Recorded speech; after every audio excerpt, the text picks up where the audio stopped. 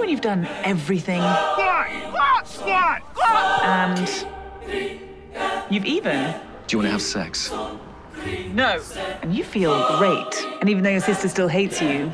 Thank you. You're pretending to be friends because your dad is... I'm joking, he's just there. Here's to love. Hey!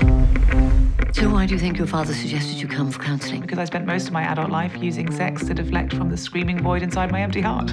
I'm good at this. You close with your family? Is that fur? Yes, but it's okay because it had a stroke. Oh, lovely. We get on with it. Hi. Thought you'd be in prison by now. Oh, well, keep trying, but they just won't have me. You look strong. Oh, my God! Are you? Oh, I'm a pretty normal person. What makes you a normal person? Well, I don't believe in God.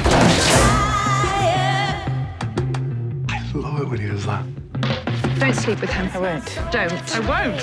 I don't do that anymore. What? You want to go and have sex? That's better.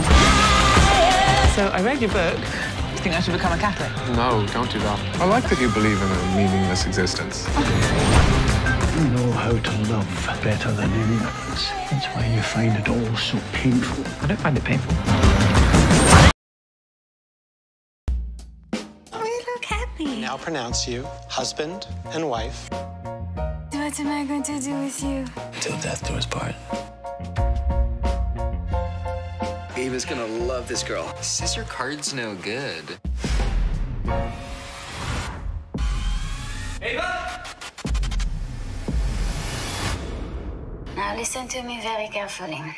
If you ever go to the police, everyone will know what's inside that folder. You will never see me again. Where'd you get this? If we try and find her, all of it comes out. What are you gonna do, Ezra? I have no idea. You think you saw something, you think you Check this out. Is that the interaction of two people who don't know each other? Ava, gone. And Catherine, gone. And Mr. Alice is dead. Or is he? We took the Blooms for $1.4 million. That's one of our 5 top scores. Are you Ezra Bloom? Who the hell are you? We married the same woman and she took us both. She's out there, probably working some new guy, looking like some new chick. Come on, you know you're gorgeous.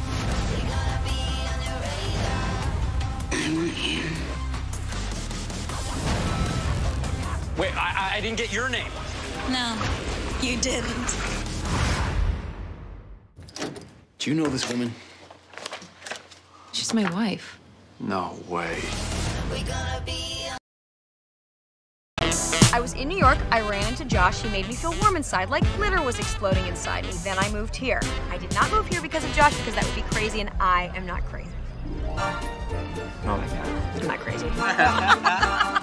It's not good for me. I need to break my old patterns. Oh, wow, we just like really worked through something there. Like we're normal. You sound like that weird butter commercial.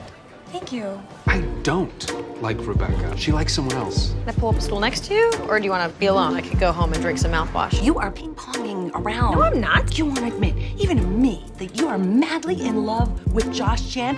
God, this time's gonna be totally different. It's not like 7th grade at all. All's fair in love and war. Do you love her? What's wrong with you? Off the top of my head, low self-esteem, a lack of maternal affection, and a genetic predisposition for anxiety and depression. I did not think that was where you were gonna go. I know it's pathetic, but I don't know who I am without them. Who are you, Rebecca Bunch? Honey, be yourself. What?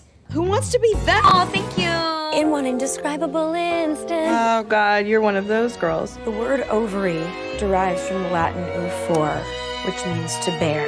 And what a heavy burden we bear as the women in contemporary society.